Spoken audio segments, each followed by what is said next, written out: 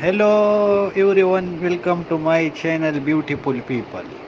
Today I am telling about tips for creating a coordinate color scheme. Color play a significant role in design, whether it for a website, a graphics, even a room in your house. A well coordinated color scheme can ensure visual appeal, evoke emotion, and communicate message effectively. However, achieving a harmonious color platelet it a bit tricky. We will explore some practical tips to help you to create a coordinated color scheme that grab attention and leaving lasting impression. The point number one is understanding color theory. Before diving into create a color scheme, it's essential to understand the basic of color theory. Familiarize yourself with concepts like a color wheel, primary and secondary color, complementary and analogous color, and color harmonious. This knowledge will serve as a solid foundation for your color choice. The point number two is choose a dominant color.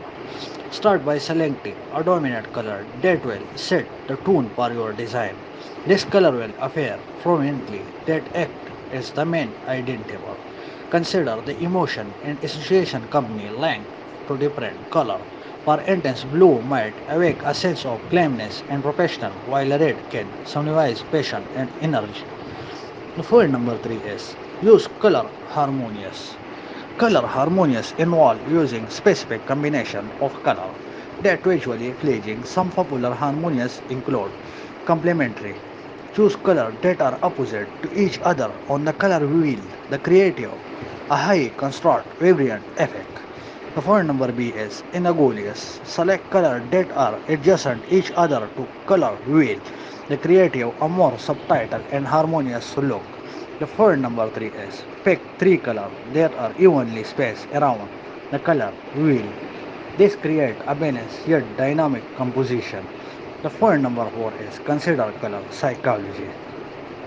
Color have psychological impact on people.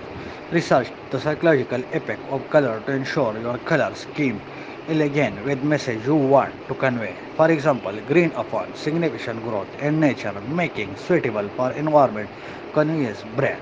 The point number five is play with shadows and tint. Incorporate a various shadow and tint of your chosen color to add depth and dimension to your design. The technique prevents your color scheme from appearing flat and one-dimensional. The point number six is limited your palette.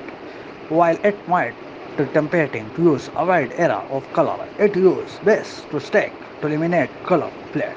Too many color can lead a visual clutter and confusion. Aim for around to five color, including your dominant color. The point number seven is test for visibility. Visibility is a crucial, especially for digital design.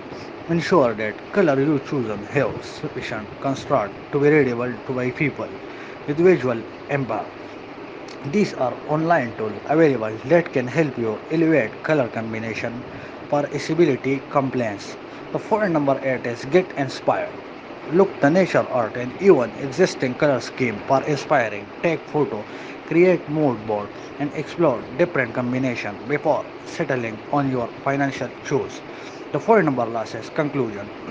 Create a coordinate color scheme is a blend of art and science. By understanding color theory, embracing color harmonious, and considering a psychological approach, you can craft a that resonate with your audience. Remember to maintain visibility and keep your platelet focused.